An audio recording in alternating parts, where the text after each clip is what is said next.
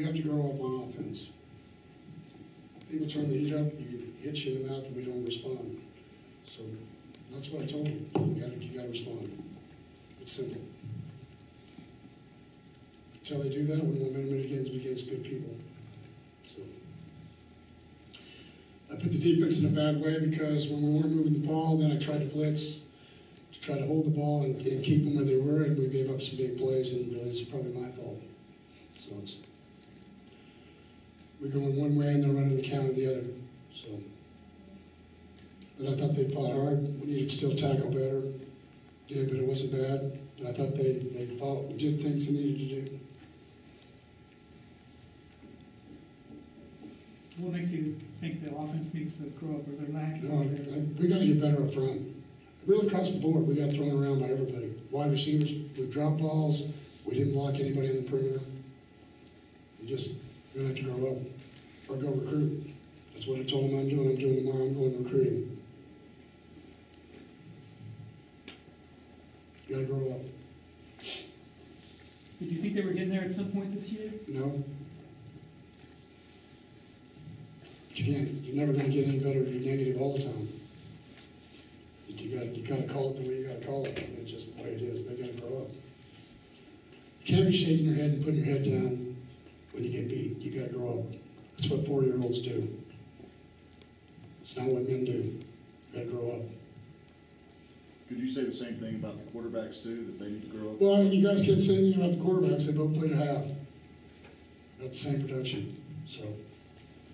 I just mean from the entire year. Yeah, I don't think it's been one of the. I don't think it was because of effort. That Kenny's running. I mean, when he got hurt on the final one, he's running all over the place. If anything, we probably should have brought him in a little bit sooner.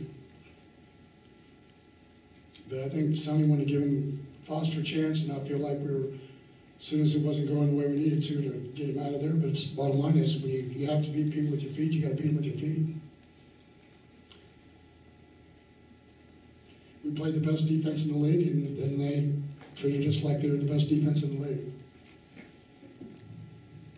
What's your thought on that call late or in the first quarter where it looked like Ertz had fumbled the ball and they called an incomplete pass? Oh, I mean, I'm not going to talk about that. There was 5 or 6 things that I want to see on film before I have any conversations. Yes, Mr. Gill? Does Sonny and Doug share your same concerns on offense, or do they feel like you have to grow up, or are they looking more? Well, I don't know. I haven't really talked to him. I haven't really talked to him about that, but I will. We never have those kind of conversations till the season's over, and season's over. We got 1 week to go recruiting. Like I said last week, it's a hindrance because anybody that plays on this day lost a week of recruiting. And so I'll be heading out tomorrow, try to make up some time, along with all the rest of the coaches. So, is it fair to say that your recruiting would include not just high school kids, but yes, but beyond? Mm-hmm. With you guys having a chance to work out for bowl practices, is this a chance for you to give the younger guys a chance to compete for some of those starting jobs already? If they were in that position, we'd already tried them. They need a hold. But we may not throw a football during bowl practices if they're not careful. So, but you got to be careful. You got to get the guys to the bowl practice. You got to get them to the game. So, but we're a 6-6 football team. Pretty simple. They're an 8-4 football team. Gary, there was a 4th and short early in the 3rd quarter, midway through. The score was still manageable. Did you think it's on our field now? It's on like the 37-yard line. You know, I'm not a real big guy when they stuff you on 3rd and short to go on and go on 4th and short. Usually it comes with you're feeling good about yourself and you can move people around and do things. We weren't moving anybody, so. And that's not fair to all of them. We've got to grow up. How was Kyle running today? Was he effective? Thought he might be Kyle Hicks? Yeah, so again, you got to give Kansas State some credit. I think they have a good football team. They're only giving up 100 yards rushing a game with 108. So you're talking about a team that played there. Really, two of their losses, they lost 17-16 to West Virginia at West Virginia, and really probably had Oklahoma State beat at the end. So, you know, you very easily they could be a 10-2 football team right now, just like we could be a 8-4 football team right now. We saw you calmly discussing the play with the officials, but what reason did they give you for picking up the flag on the pick play? Like I said, I got to see it. But I mean, some of those calls, you know, they change ball games. That's the thing that upsets me. If you're going to throw it, then throw it, or don't throw it. But I need to see it before I can have a comment. I think Mike Pereira said on TV, you know, officiating. He said that it was good. Oh yeah, you got to stop. I mean, but You mentioned your coordinators wanted to see something from Foster, and that's why it took a while for Kenny to get into the game. Is that the reason that Foster? no, I didn't say that. Did I say that? I said we started him. I said we probably should have brought Kenny in sooner. That's what I said. But we started him. He got hurt. He didn't practice. Kind of like the week before. He didn't practice most of the week. So Do you think Foster was affected with what he? I didn't think either one of them. We scored 7 points, I mean, 6, whatever it is we got up there. his decisions and the way he operated. I don't know. I'll watch the film tomorrow. Was this effort comparable to the Oklahoma State game? I don't know if effort's the word. I think defensively, I think there was a lot of effort. I think there was a lot of effort in the first half, just like the Kansas State game, just like the Oklahoma State game. That game was, 10-6, just like this one was. You gotta come up and turn up the knob, especially at home. You know, defensively, we've allowed 18 points a game on the road, and we've allowed 30 on the road when we played at home. That's kind of unusual. Now it'll help us next year. Help us in the bowl game because we're not playing at home.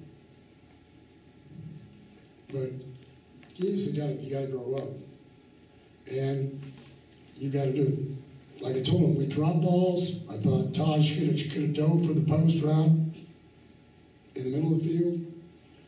I mean, you got to grow up. So we need to grow up.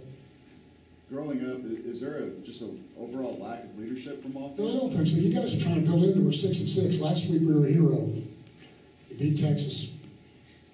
Now we're, you want to. Key is we're 6-6. We're not accustomed to being that. So we have a standard. Just how we play, and I'm not going to sit here and crucify people. If anybody blame me, you want to talk about something, the head coach didn't get it done. I'm a big boy, so. Coach Patterson needs to handle his team a lot better. They need to grow up. That should be your hero lines. That's okay with me. But we're not stopping. We never stop. We were 5-6 in 2004, and you guys laughed at me when I told you we were going to go to BCS games. You all thought I should have been done when we were 4-8 in 2013. Then we came back and won 23 and lost 3. We're 6-6 this year. It's not my first rodeo, nor will it be my last. I was happy with the student section that was here. I wasn't happy with the rest of it. We need to finish the deal. We want to win championships. We want people to have TCU be along. Then everybody's rain or shine. Everybody's got to be there. We're all either going to be all in or all out. One of the two.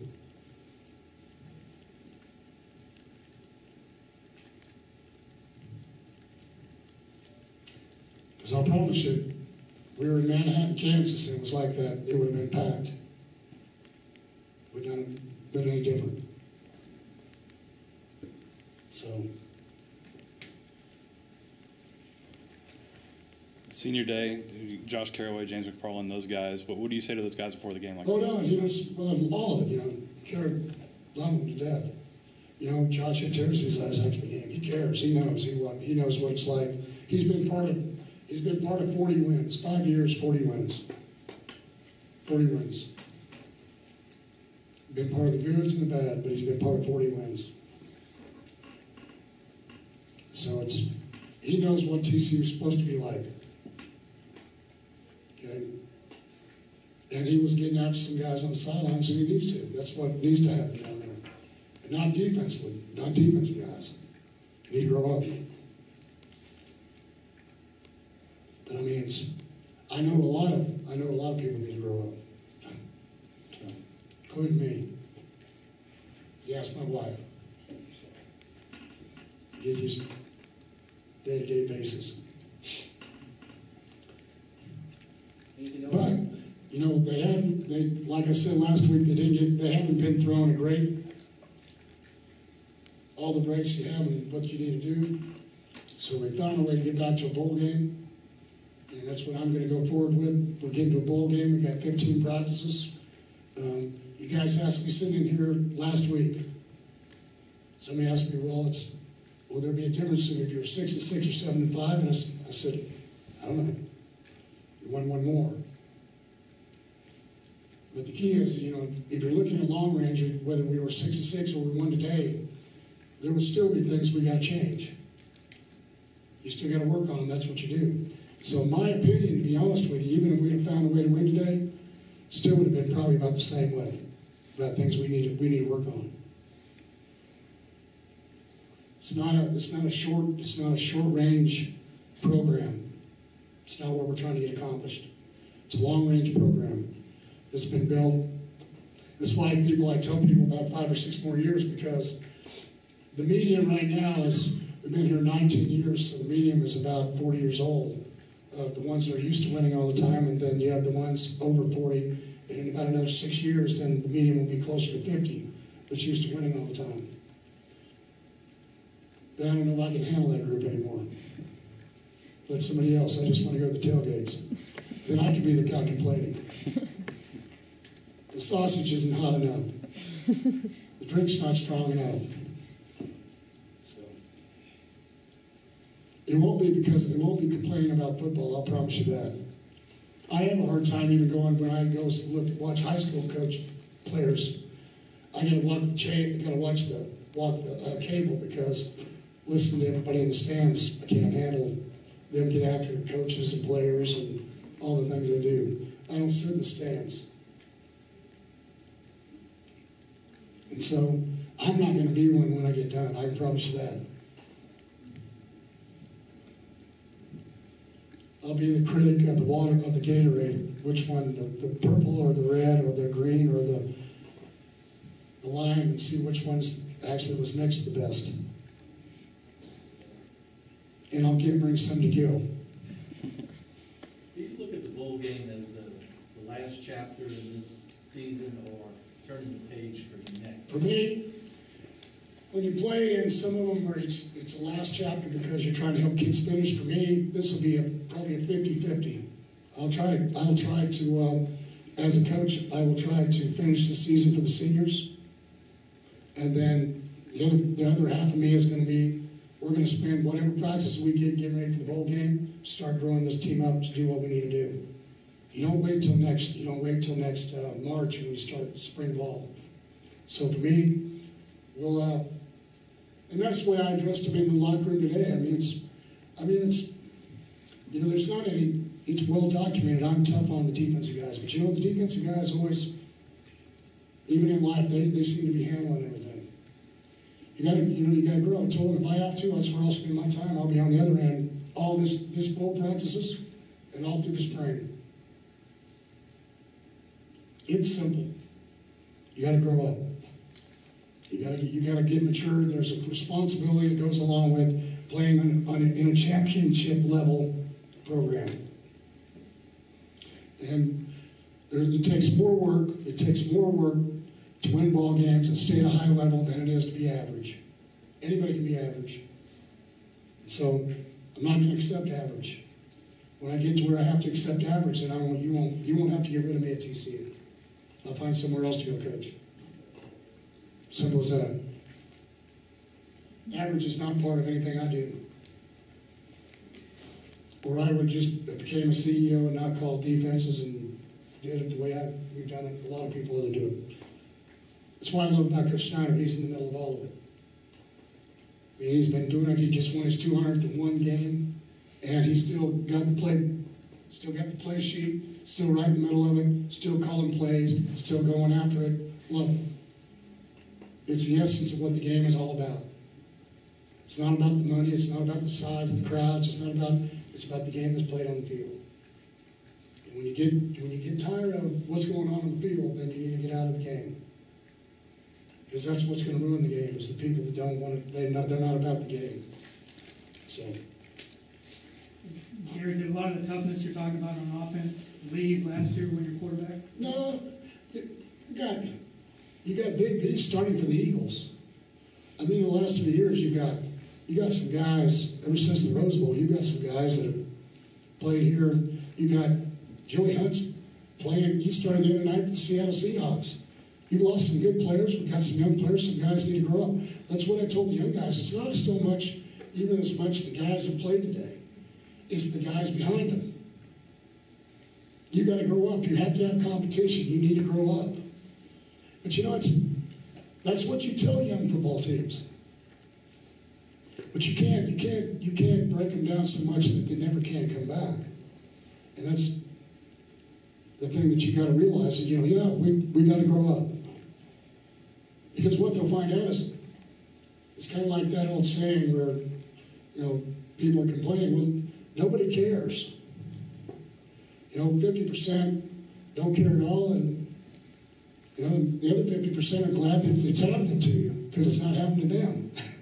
So, I mean, you gotta, when things aren't going well, if you're not careful, you'll be standing by yourself. And so, that's what they gotta realize.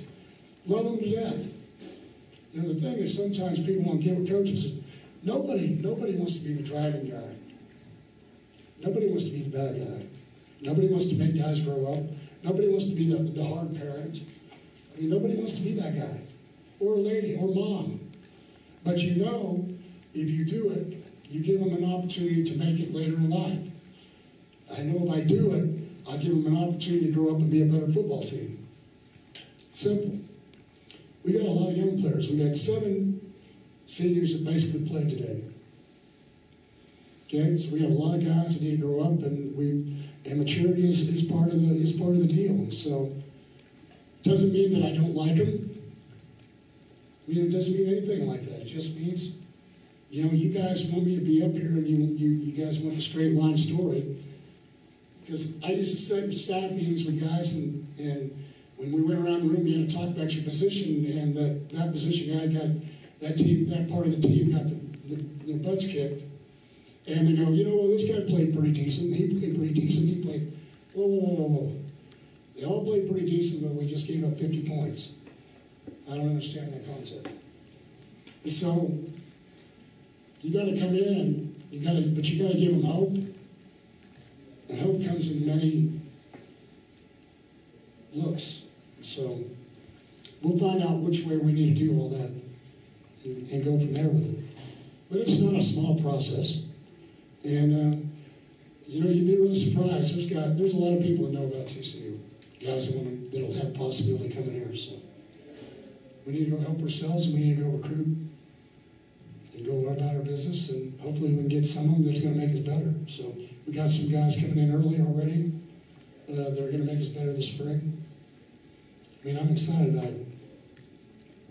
Anything else for Coach? Are there other years you've had to dip your hands into the offense like you're talking about? Oh, yeah. We were 5-6, 2004. You just need to talk to Coach Fitch, Coach Modkins, and Coach Phillips. They were part of the 2004-5 changeover. It wasn't a great experience.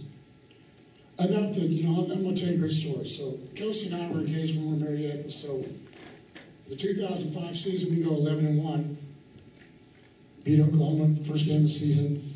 And so I'm up on the stage with Dan McCarney. We're playing in the Houston Bowl, we're playing Iowa State. And all the defensive line is sitting with Mrs. P back at a table. And Zarnell draws the short straw. And so he's the one saying, Mrs. P, we got a question. This is before we got married. Right? Or right after we got married. Actually, right after we got married. said, "Do you really love Coach B?" Because they were having a hard time believing anybody could like me. Okay? Anybody.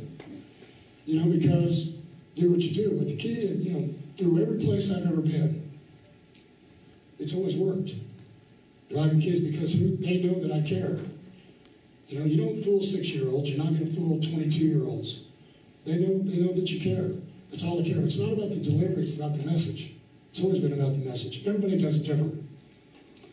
I'd like to be like Coach Snyder, where, you know, he doesn't. It's like this. Love to be that way and still get it done. It's just not me.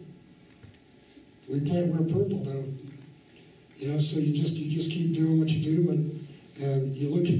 Sometimes we get lost in everything. You look when I walk out the stadium at the end of every season, whether it's this one or last one or whatever, and you look up the stadium and see everything we've been able to accomplish, all the way the amount of fans that now come to games. Now today wasn't one of our better shows, but the way we've done things has been truly incredible. So we have a lot of things to be thankful for, but again, the goal of this program is not to be average.